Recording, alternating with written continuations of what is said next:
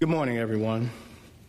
Before I get started on why we're here, as I look out into the crowd, I just wish that the families of gun violence in this city got this much attention, because that's who really deserves the amount of attention that we're giving to this particular incident. So this morning, I come to you not only as the superintendent of the Chicago Police Department, but also as a black man who spent his entire life living in the city of Chicago. I know the racial divide that exists here. I know how hard it's been for our city and our nation to come together. And I also know the disparities, and I know the history. This announcement today recognizes that Empire actor Jussie Smollett took advantage of the pain and anger of racism to promote his career. I'm left hanging my head and asking why. Why would anyone, especially an African-American man, use the symbolism of a noose to make false accusations? How could someone look at the hatred and suffering associated with that symbol and see an opportunity to manipulate that symbol to further his own public profile? How can an individual who's been embraced by the city of Chicago turn around and slap everyone in this city in the face by making these false claims? Bogus police reports cause real harm. They do harm to every legitimate victim who's in need of support by police and investigators, as well as the citizens of this city.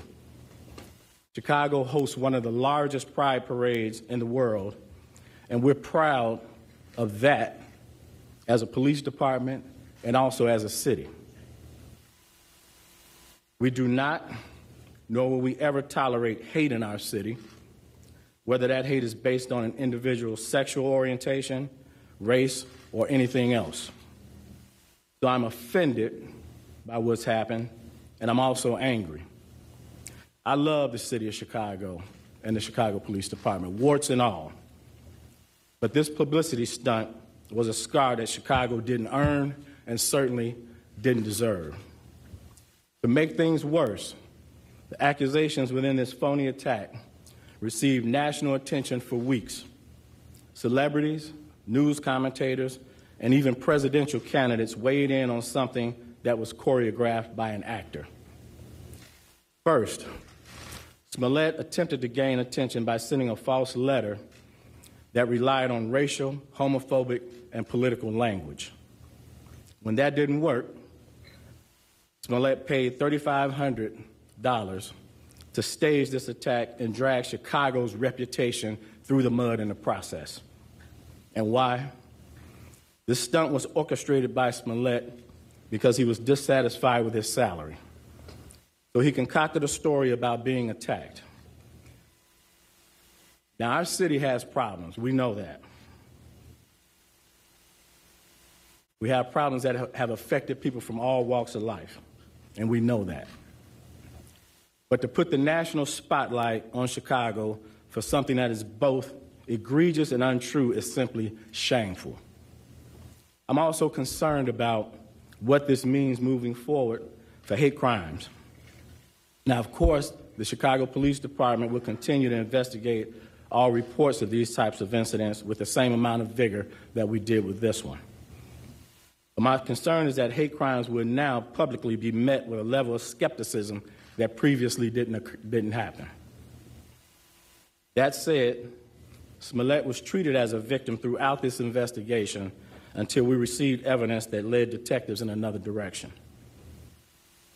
I couldn't be more proud of the unrelenting detective work that went into this investigation, and I couldn't be more proud of every investigator that played a part in it. The detective work that we saw in this case is indicative of the work that our detectives do every day in this city.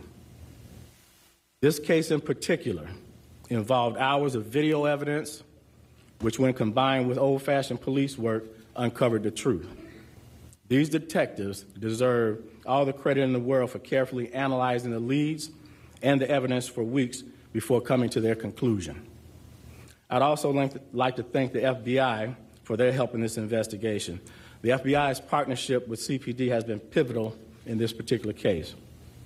I only hope that the truth about what happened receives the same amount of attention that the hoax did.